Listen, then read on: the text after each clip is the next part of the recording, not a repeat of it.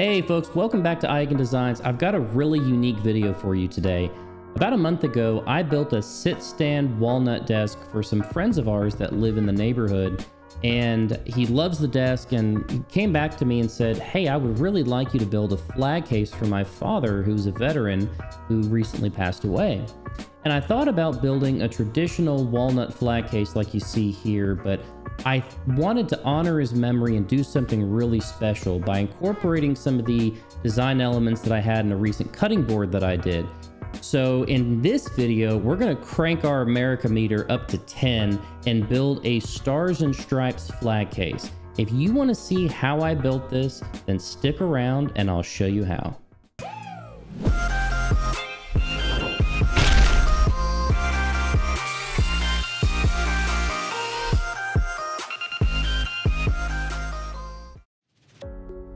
To make this Stars and Stripes flag case, I'm going to be using a combination of 3 different types of wood. I'll be using padauk for the red stripes, maple for the white stripes and the white stars, and then purple heart to replicate the blue background of the flag. If you're not interested in creating a Stars and Stripe flag case, but just want a regular single wood flag case, you can skip ahead to the next chapter, and from there on out, the steps will be the same regardless of if you have the Stars and Stripe pattern or not. Okay, to begin this build, we're going to rip our 3/4 inch purple heart to 4 inches wide.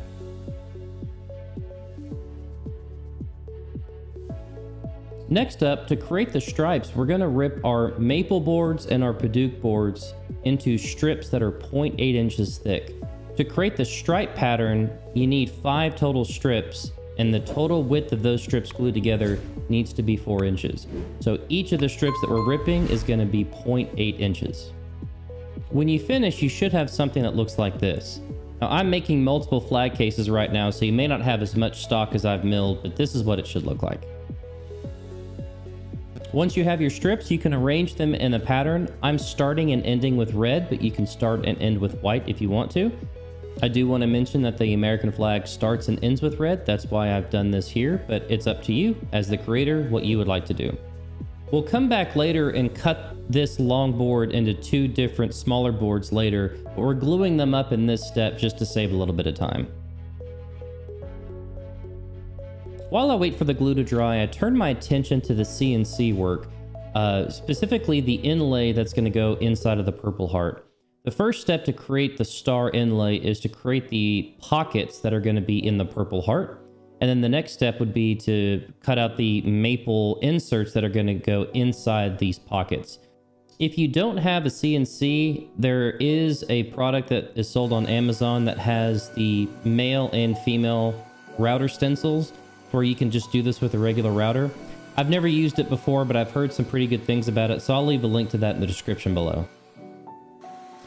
Now that the stripe boards have had a chance to dry, I take them through the jointer and then the planer just to remove any excess glue and to make sure that we're starting off with flat parallel surfaces prior to cutting them up using my crosscut sled.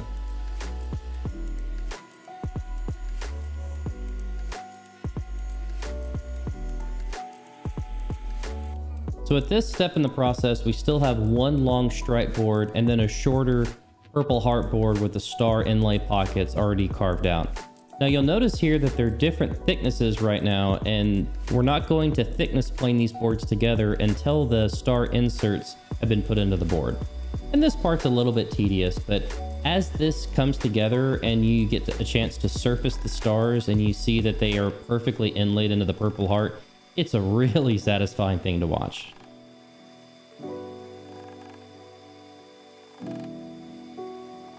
Once the inlaid stars had a chance to dry, I then surfaced the entire board using the CNC.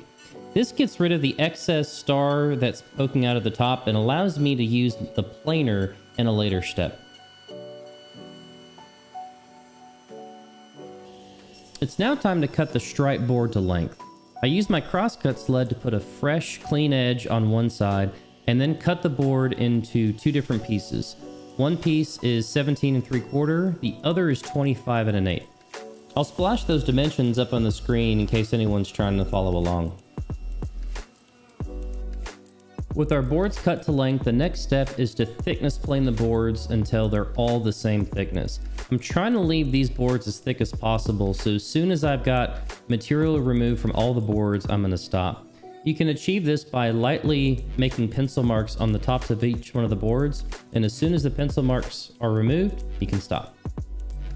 I also take the time to sand up to 220 grit on each of the boards while I have them disassembled. Once you assemble everything, it's kind of hard to get good sanding coverage, so I just take the time to do that here before proceeding to the next step. One of the interesting things I've learned after working with Purple Heart is as you plane it and sand it, it actually dulls the color. And one of the woodworkers I follow on TikTok said that exposure to UV rays in small doses can help reoxidize that top layer and restore the color. So I did what any good woodworker would do, and I set out a towel.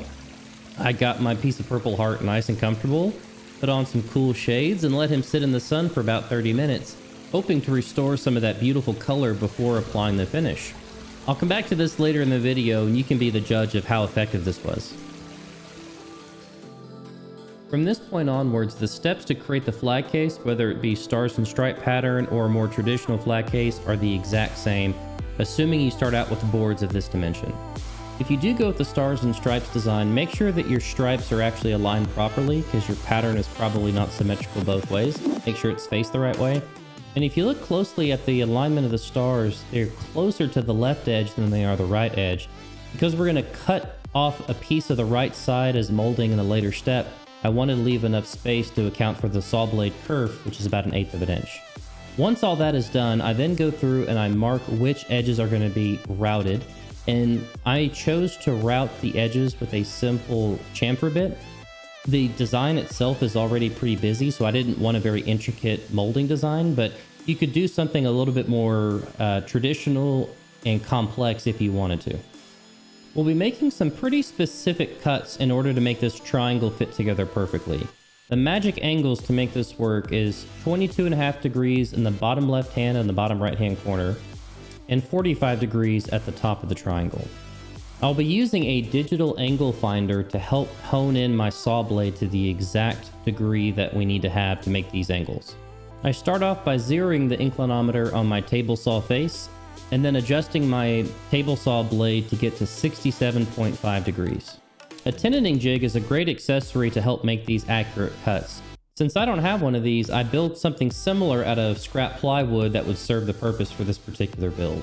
I get the board aligned properly in relation to the blade and then hold it in place using some compression clamps.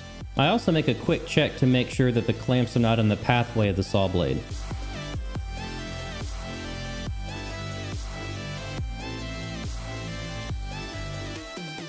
I make all the cuts for the 22.5 degree corners and then adjust my saw blade to make the last two 45 degree cuts.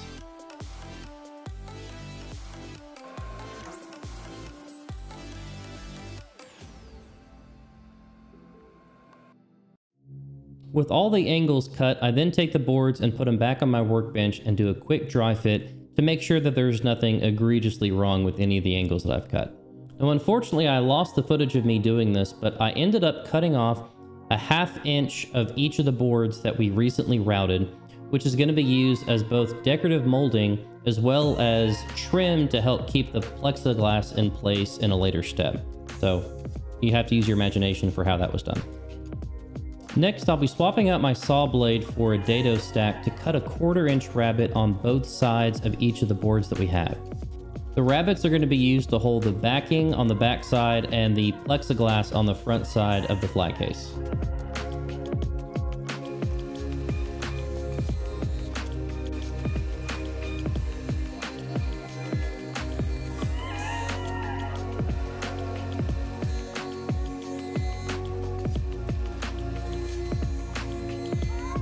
To give you an idea of how all this is going to fit together, the plexiglass is going to sit inside that rabbet, and then the molding is going to come up on top and hold the plexiglass in place.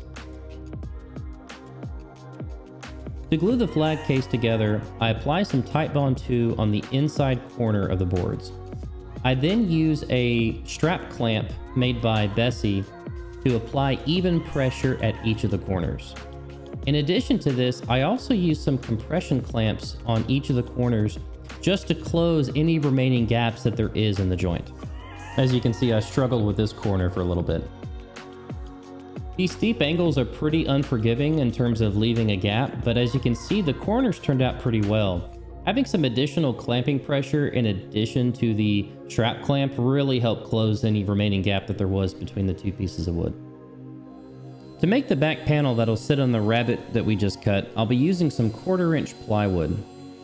I take some measurements from the inside of the rabbet from the flag case that we've just glued together and transfer those onto the 1/4-inch plywood, and then use a combination of my jigsaw and my table saw to cut out the triangle. I installed some picture frame turn buttons to keep the back panel from moving, and I put a little bit of a downward bend prior to installing them so that there was just a little bit of downward pressure. This will prevent the back panel from moving once the flag is in place.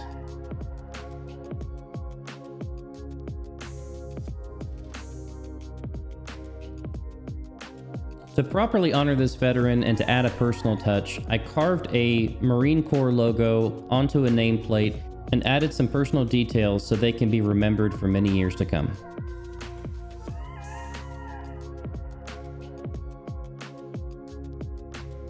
I used some aerosol semi-gloss lacquer to finish this nameplate as well as the rest of the flag.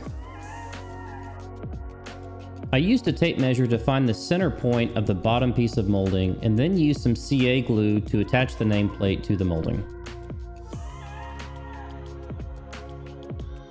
The last step in this process is to cut the plexiglass similar to how we made the triangle backing and then secure it in place with the molding.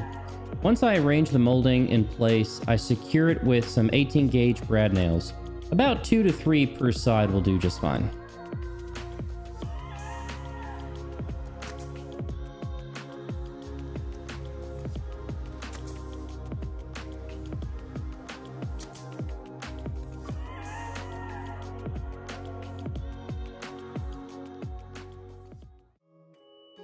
So here's how the final flag case turned out. I was really happy with how bold the padauk and the purple heart contrasted against the maple to really make the entire case pop. I think this is a really special personal touch for this particular veteran. And on the bright side, all the sun tanning that we did on the purple heart worked because the purple actually restored itself to its original color. So that's a nice little trick to pick up. From a woodworking perspective, this is one of those projects that you can batch out a couple at a time while you're making one, because it doesn't add a lot of incremental time to do 2 or 3 or even 4, because most of the time that you spend is the setup for the major steps that you're going to do. So I decided to batch out a couple more while I was making this one, including a variation where I started and ended with white stripe. So you can be the judge which one you like the best. That's going to be it for this video. Thank you for watching. I hope you liked my take on the flag case. I've got a lot more content coming, so subscribe, smash that like button, and I will see you on the next one.